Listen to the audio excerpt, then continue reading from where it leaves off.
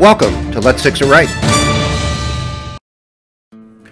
As aggressive insects with nasty stings, bees and wasps can sting you by surprise or ruin a gathering with your family and friends, especially if these bees and wasps are trying to build a nest near you.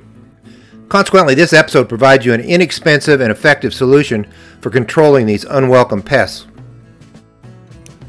Last summer on 2 occasions, our mailman asked me to remove a wasp nest from inside our mailbox. Both times our mailman, who I consider a good friend, was almost stung after opening our mailbox and trying to insert our mail. Consequently, this was a huge embarrassment to my wife and me. I opened up our mailbox, removed the wasp nest, sprayed the inside of the box with a high-pressure water hose, and let the box dry. Next, I sprayed the inside with this chemical wasp repellent and killer. Approximately 1 month later, the wasp returned, so I repeated this process again. For some reason, they like setting up home inside our mailbox. Consequently, I needed a better and more effective solution to keep wasps out of our mailbox.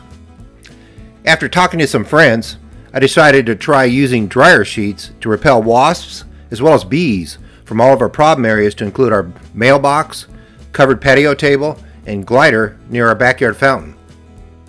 Much to my surprise, dryer sheets work perfectly, so I'll take you through my step-by-step process that I recently developed for each one of these areas.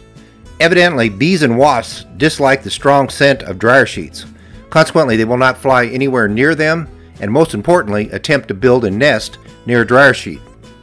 In addition to other areas such as a picnic site, you can spread the sheets around the picnic area, give the sheets to guests to put in their pockets or rub the scent on their skin and clothing, or simply hang your dryer sheets around your picnic area to repel the bees and wasps. To do this, you'll need this brand or similar brand of dryer sheet, painter's tape for short-term applications such as 1 day, or you can use Guerilla tape for long-term applications. In addition, after your dryer sheets lose their scents, you can change your sheets or soak them in a fabric conditioner, let them dry, and use them over and over again. For links to these items, go to the description below and select Show More. For my mailbox insulation, I installed a dryer sheet on each of the 3 inside walls of the mailbox, as well as on the inside of the mailbox door. I secured each dryer sheet with 2 pieces of Guerilla tape to the inside of the mailbox, so our mailman doesn't have to worry about inadvertently knocking them off when he inserts the mail. Once again, I'm using Guerilla tape for this long-term installation.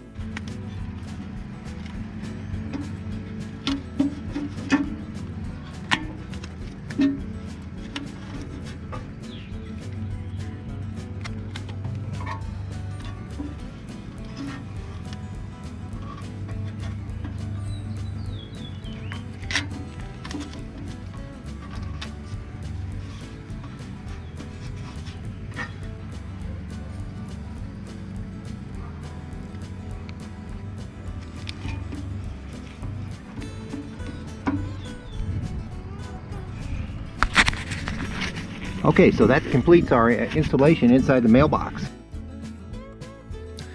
We previously used this wasp and hornet killer to control bees and wasps in and around our patio table. As you know, this stuff is very nasty and can be dangerous, especially near food and drinks in your dining area. Instead, you can tape a dryer sheet on each of the 4 corners of your patio table with painter's tape similar to this.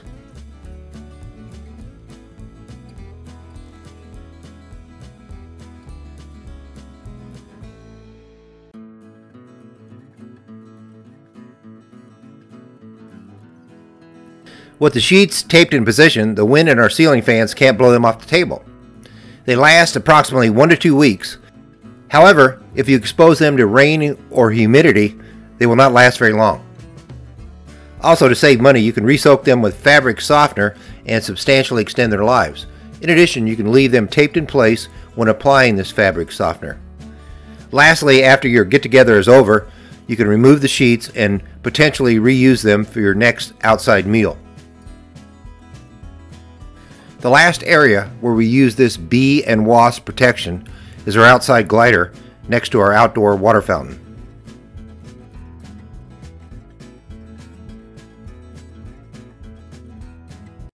This concludes this episode where I provided you an easy, inexpensive, and effective solution for controlling unwelcome bees and wasps.